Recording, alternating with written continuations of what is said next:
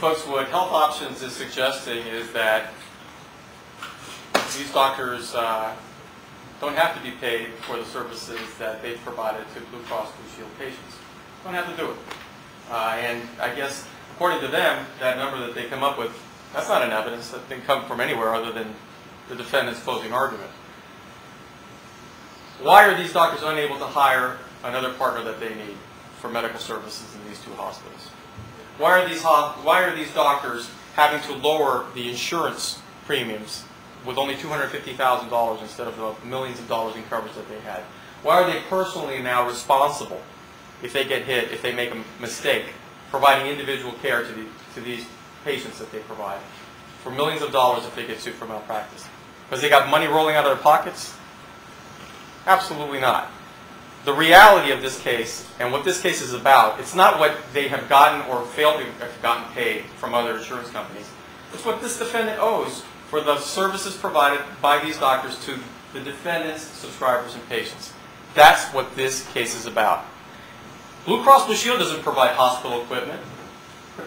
Blue Cross Blue Shield does not provide technical assistance in the hospitals. They don't pay for any of that. That's provided by the hospital. And what do these doctors provide in return? What do they provide in return? They have to provide pathology services to every single patient that goes through that hospital. Every single one. And the majority of them, as you can tell from the $13 million sheet, which is actually not $13 million, it was $11 million something divided in 2 years, and then if you broke it down between the anatomical and the other, it really was like $2.7 million. Because the majority of it was, as you can recall, indigent care, government care, things for which the doctors get no money.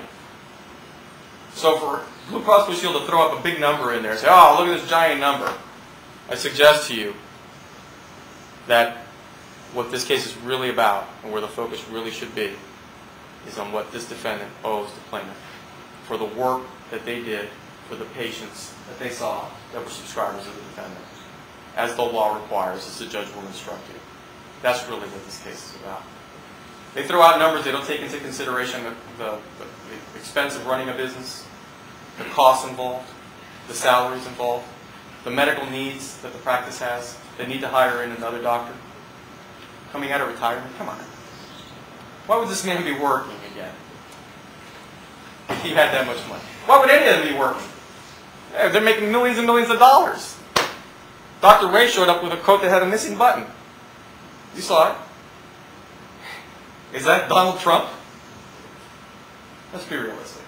24 hours a day, 7 days a week on call, four folks, 4 doctors.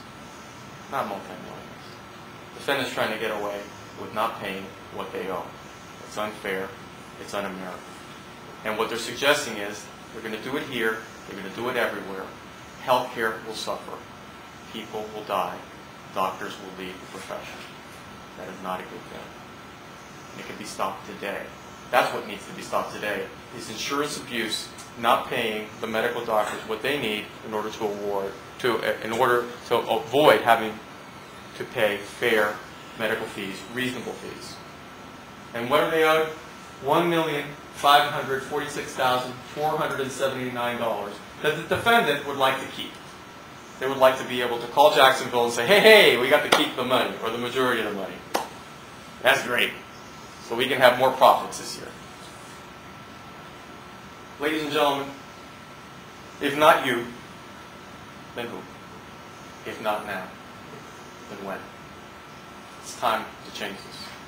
Abraham Lincoln once said that once after what was said here is forgotten, what was done here will be long remembered. This is an extremely important health care case. It's important to the patients of Florida to have quality care in a pathology laboratory. It's important because of fairness. Please come back with a verdict in favor of the plaintiff, awarding the entire amount, $1,546,479. And please, please, review all the evidence. Review the billing. Review the interest rates.